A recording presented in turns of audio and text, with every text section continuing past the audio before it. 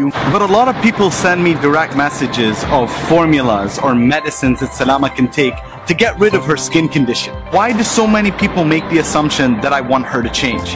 Why do so many people make the assumption that she wants to change? Because if you're trying to change them, then you don't love them for who they are.